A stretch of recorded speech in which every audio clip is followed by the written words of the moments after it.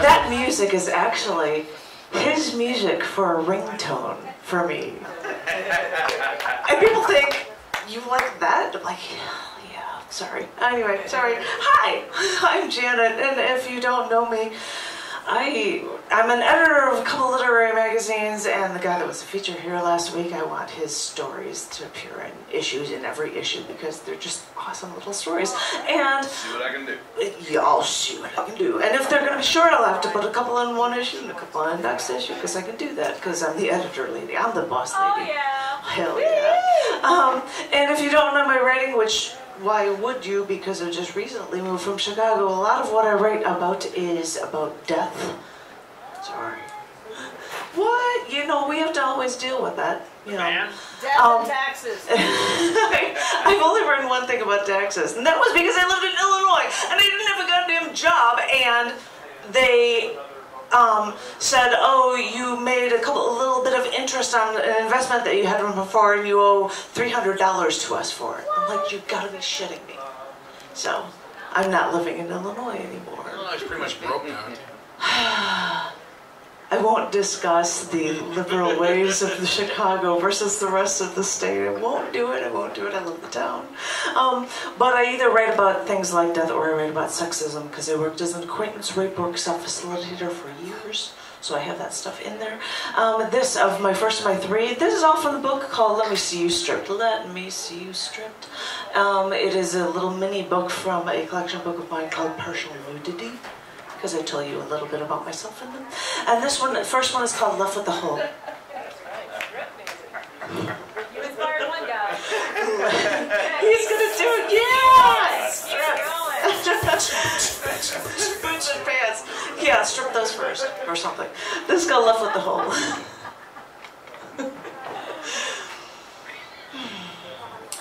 You see those TV shows, or even the movies, where some protagonist would fall into a coma. I don't know from what, a gunshot, a car crash.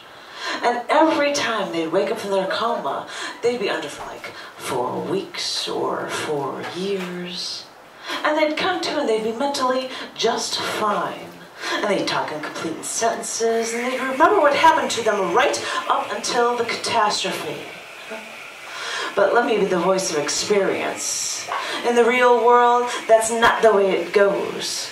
You don't remember what happened to you right before the coma began. You'll wake up confused because your long-term memory never got the chance to save your short-term memory from that fateful day. When you wake up, you'll have to train yourself how to walk and talk and eat. You'll fall out of your hospital bed trying to leave. You'll want to kill the people that did this to you. You'll want to scream your story to the world, and they'll have to strap you in restraints at night, you know, for your own good. You want to rip that food tube out of you, and you'll be afraid to put food into your mouth because it's been so long. Now, look, you have to remind yourself, you've done this before. It's not hard. Everyone else does it. Put food on a fork. Put the fork in your mouth. Remove fork. Start chewing. It's that simple. I know it seems strange, but you can do it. You'll have to build your life again, piece by piece. I mean, you did this when you were a child, when you were little. You're an adult now. You can retrain yourself. People will ask you if you remember what happened to you that fateful day. And they'll think that it's just like the movies and that everyone just snaps out of the coma, good as new. You won't know how to tell them that you'll never be as good as new. And nothing you can tell them will make them understand that even though you woke up, that bastards who did this to you, they took so much that you can't even remember the seconds before your life was forever changed for the worse. You're left to the hole, and they even took your memories of the last seconds of your life from you.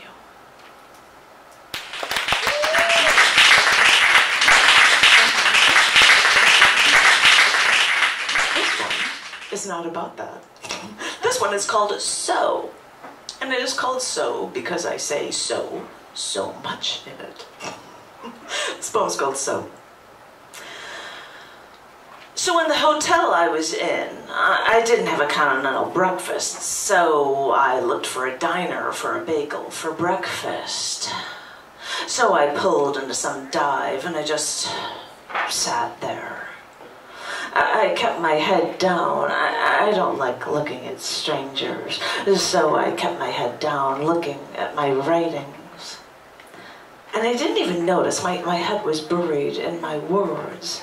But the lady walked over and dropped the bomb of liquid into the coffee cup right there in front of me, into my upturned glass.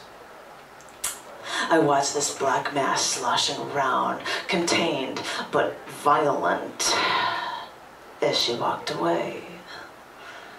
I don't like coffee, you see, so I could have just stopped her, said, no, thanks. But this was my fault, as much as it was hers. So there I was, staring at this coffee that I don't even like.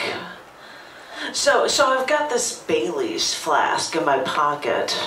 I guess that tells you something about me. But if I'm going to drink coffee, I'll sweeten it any way I can. So my eyes dart to the left, then to the right. Make sure nobody's watching me. So I open up the flask under the table, then slowly drizzle in the cream. I watch it form a mushroom cloud from within that contained bomb. I try to remember where I am, where I've been.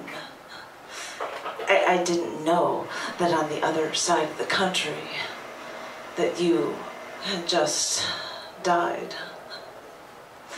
So I looked at my coffee that I don't even like and wondered if I should drink.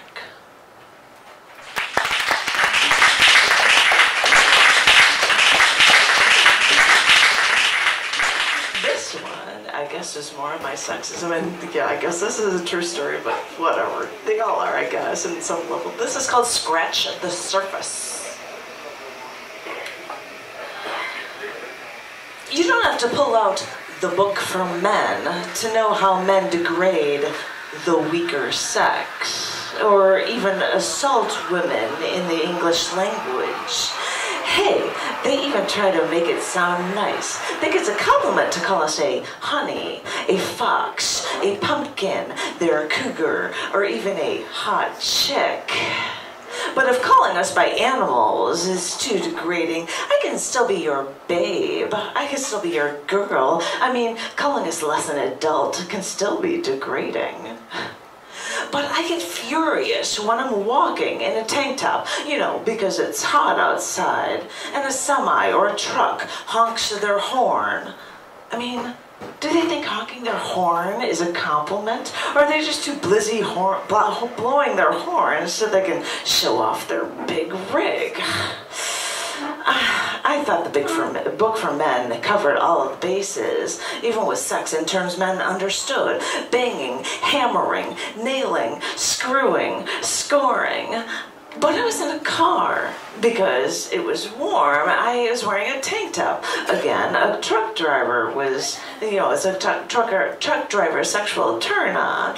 So I got honked at while in a car by a semi driver while sitting in this car going down a highway. And that's when I heard one more term for women. Someone informed me that after their truck horn blares, the truck driver will radio ahead to other semis and tell them the color, make, and model of a car with a good-looking seat cover.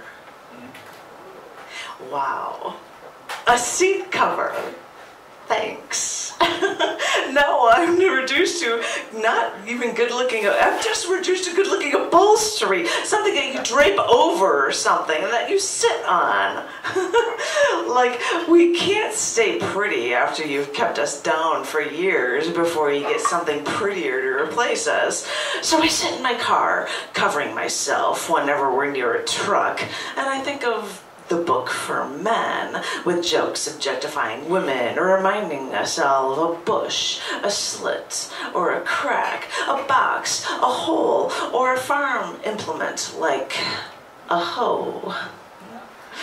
But I'm telling you, baby doll, as thorough as that handbook seems, it doesn't even scratch the surface. Thank you.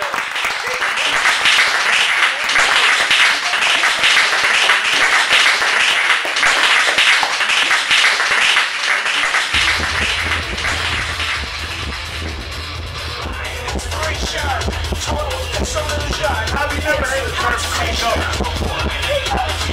Have you never heard of